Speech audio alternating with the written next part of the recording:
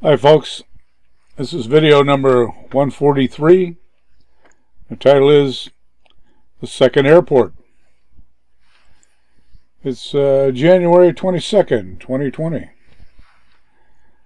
name of the little airport over the hill from my house is Gracie Farms Airport. In the first half of the 1900s, it was a thriving dairy farm. The milk was processed at the creamery just above Providence Square on Oak Street in Scranton. My dad worked there for a time. There were 3 or 4 barns. All were built with reddish-orange terracotta blocks. The buildings and grounds were groomed and clean. It was a showplace for sure. There were 200 to 300 Guernsey cows. They're similar to Holsteins, but red and white as opposed to black and white. Dad told me Guernsey cows gave a higher butterfat level than Holsteins at that time. I can't remember for sure who owned Gracie Farms. It was either Mr. Moffat or Mr. Pfister. They were both local aristocrats tied to the coal industry. Gracie was the name of the owner's wife or mother, as I recall. The farm went up for sale and became a second campus for the heavy equipment school. The barn clean-outs and inventory of all the possibilities occurred while I was still working at the school. There were 10 acres of lawn. I mowed it with a rider a couple times. It took 2 days. I kept in touch with my old boss and the director of training. The director's son, Nick, attended the same 2 levels of Fort Belvoir training a year ahead of me. Nick and I planned to be trainers at the new heavy equipment mechanics school. That was the plan for the farm. Unfortunately, it never happened. I don't really know the reason, but it's probably funding. It's a huge investment for sure. I don't know what it's like around the barn area today or who owns it, as the entrances are all posted as private drives. Now, how to become a small airport. Once on a weekend pass, I came home accompanied by my friend Ross Adams. Ross was from Neosho, Missouri. It is located in the southwest corner, not far from Joplin. Neosho was almost wiped off the map a few years ago by a tornado. Ross's family farm was between Neosho and Joplin. That area is as flat as a tabletop. Ross was petrified riding around with me. Traveling around Lake Sheridan, for example, caused him to be grabbing the door handle. Anyway, we stopped over to see Jay, my old boss.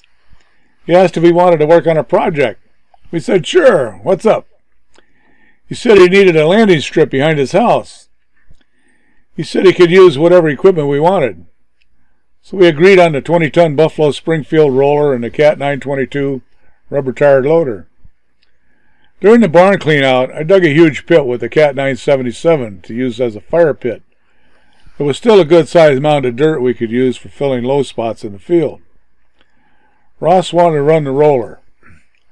Now, Ross was about 5'2" and maybe 110 pounds. The 20-ton roller had cast-iron rear wheels and front roller. The rear wheels were at least 6 feet tall. In the short video I plugged in, and some of you will be able to see, this is a 10-ton roller of the same vintage. Rear wheels are only about 4 feet high on it. To steer this beast, it had to be moving. It was steered by a vertical steering wheel on the end of a long shaft that went to a big worm gear that turned the front roller. No assist on this bad boy. It was all manpower. The steering wheel had a big suicide knob on it. You actually had to use both hands as well as push to get it started to turn. My little friend Ross loved it. He had a great time. We spent about 4 hours creating a nice strip. Ross ran the roller back and forth overlapping passes. I made the low spots visible for me. I ran the loader back and forth from the dirt pile and dumped the bucket on the run. We stopped figuring when we had a pretty good strip created. We took Jay over to school to get his plane. We came back to the farm and Jay made a nice smooth landing without much wheel strut flex at all. Jay offered to give us a plane ride. Ross went first. We'd gone about 20 minutes or so. Then it was my turn. We took off and Jay was showing me how to use the controls. It was fun. As we flew over our house, Mom was outside. She had mentioned she was going to clean the blinds today. I asked Jay if we could buzz the house. He reminded me that you really aren't supposed to do that stuff. He started looking around for other aircraft. There was none. He then told me to push the yoke all the way forward. Right into a nosedive we went. Then he told me to pull back when he said to. The plane had dual controls, kind of like a student driver deal. We started out at 2,500 feet. When we pulled back and buzzed the house and regained altitude, we cleared the house by about 50 feet or so. It was closer than that because about 10 feet off the end of the front porch was a 40-foot hemlock. Over the years, I've done about everything in aircraft but crash. I drive everywhere. From this experience, I found flying can be fun, but only if you're doing the driving. The airstrip is still in existence and is listed as use by permission only. Jay passed away a couple years ago, so I have no idea who owns it now. It's nice to know it's still useful. As a little side note, when we got back to the house, my mother says, "That crazy boss of yours almost took the shingles off the house." I said, "That wasn't him." "Well, it looked like his plane."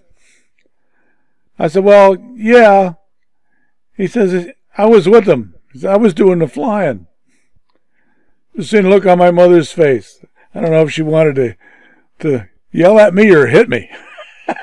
Her eyes got as big as saucers. I'll never forget that. Yeah. That was something. I started to laugh and she didn't know what to do. It was a memorable day for sure. All the best, folks.